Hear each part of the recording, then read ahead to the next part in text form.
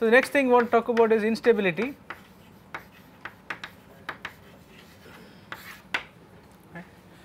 So decision trees are pretty unstable. So what do we mean by not stable?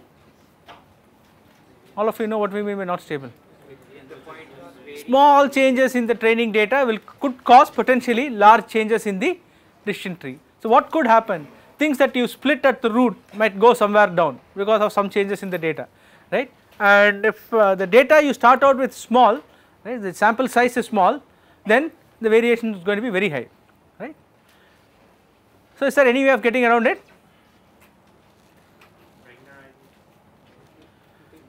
Some of it, some regularization helps to some extent. That's all the pruning and stuff helps to some extent, but still not a lot, right? Because the variance is really high. This thing is really unstable, but still trees are very useful. So what we will do is we look at a very specific technique. Huh? You train it on a lot of sets, training sets, part of training sets, and then some values. Exactly. So that's what we are going to do. One of the ways of doing it's So there is a very specific technique called bagging, right? So not the next 4 classes from now. Okay, I will do bagging in more detail, right?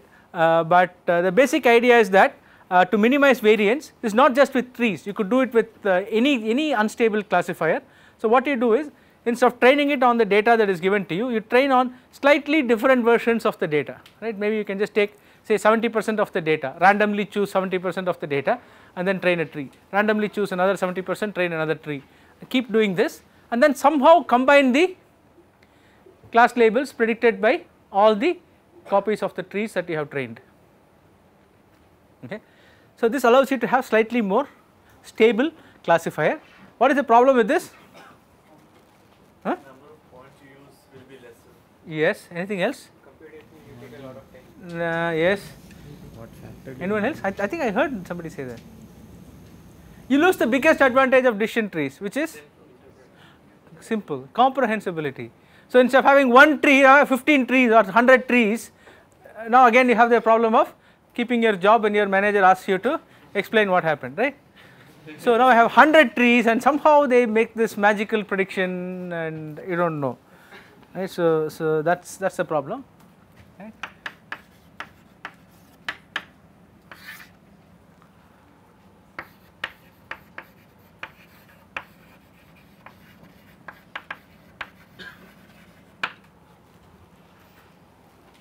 So smoothness in your prediction is something that you are looking for. Okay, decision trees aren't going to give you that, right? Yes, there will always be this jagged jumping around, especially regression trees, right? So when you are talking about making some predictions, if you are using a piecewise constant fit, right? For every region, you are going to have some amount of jumping around. So if you are looking for a smooth function for doing your prediction, this is not going to work. So you will have to do some kind of post processing after you build the tree in order to smooth the predictions, right? And there is nothing you can do, that is the nature of the beast. So the trees are so much convenient in other ways, but smoothness is a problem. So if you are looking for a smooth fit, right, for your prediction, that is not going to happen. And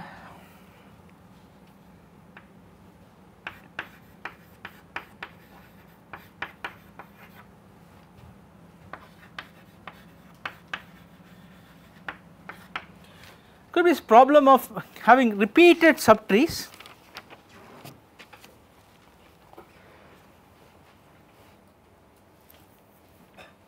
So what do I mean by that? When you have like multi-way splits, then if say blue and green are acting like Not multi-way splits. It does not have to be multi-way splits. Even in binary splits, you can get into this problem. Think of XOR, right?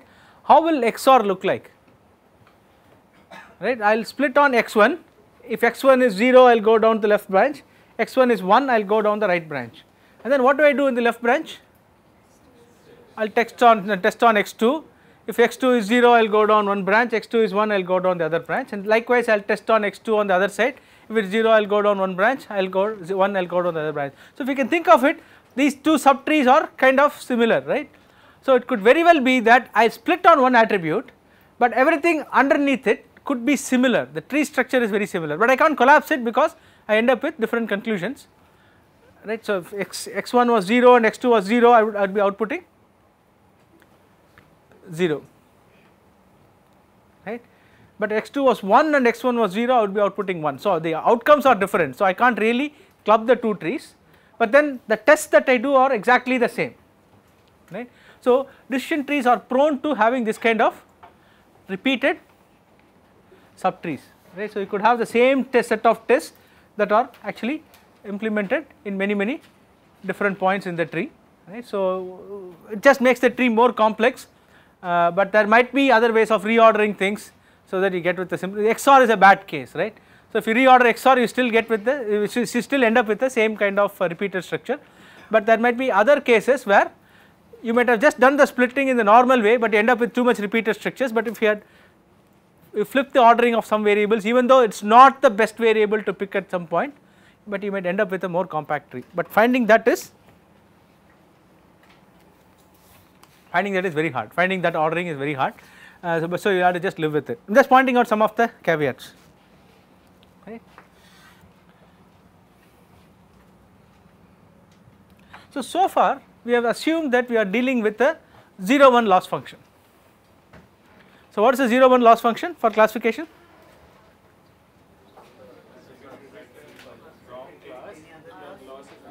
Right, yeah, a miss is as good as a mile. I mean, I don't care, there is no ordering in my class labels. If I don't predict it correctly, I penalize you with 1, if I predict it correctly it is 0. But there might be cases where some misclassifications are more acceptable for you than others, right. So what do you do in such cases? Right, so you are going to have some kind of a loss value, right. So I am going to have some kind of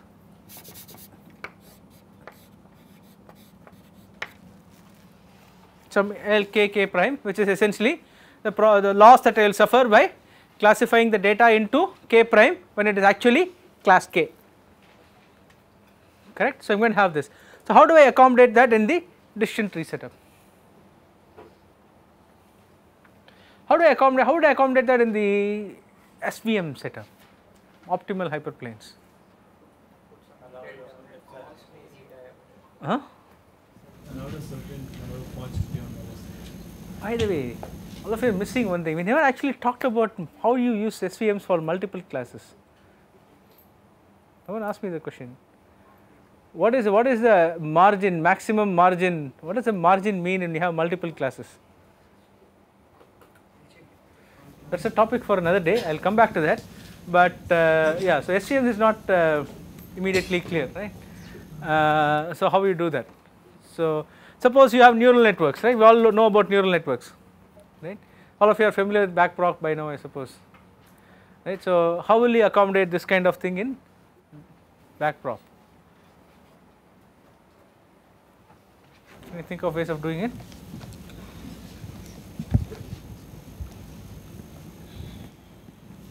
Okay. So it turns out there is no easy way of doing any of these, but what you can do is, at least in decision trees, try to incorporate this when you are computing your Gini index or your information gain, whatever, right.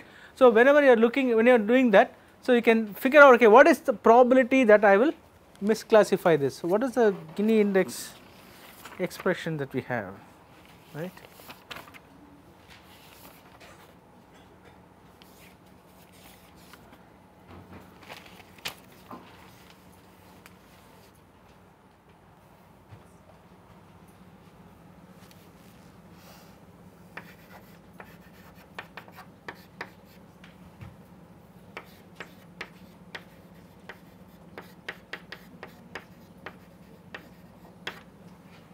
Right, so this is what we had, right. So this essentially, this was the probability that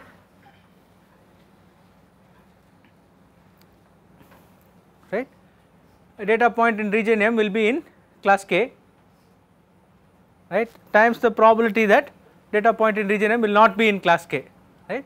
So there is another way I can write this, which is essentially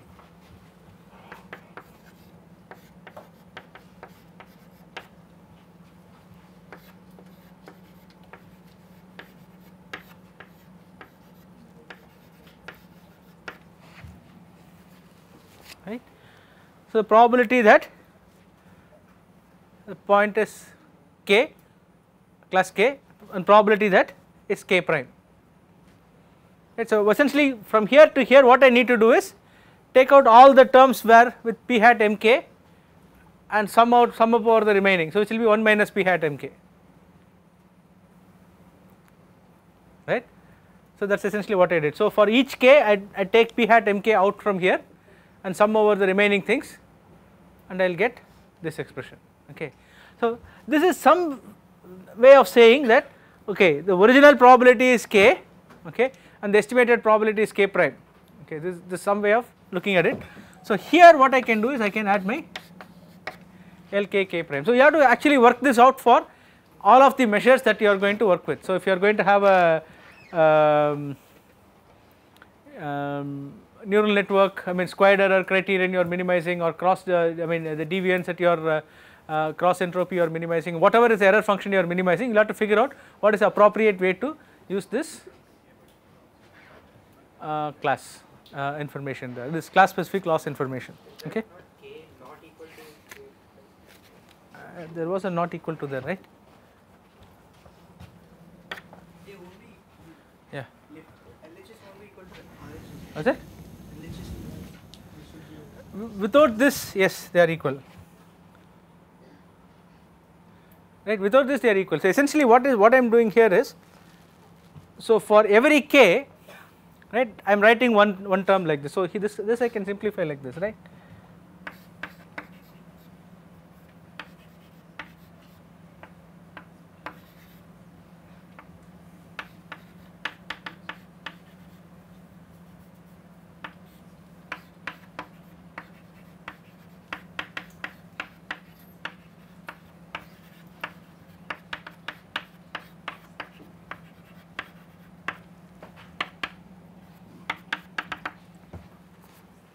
Right.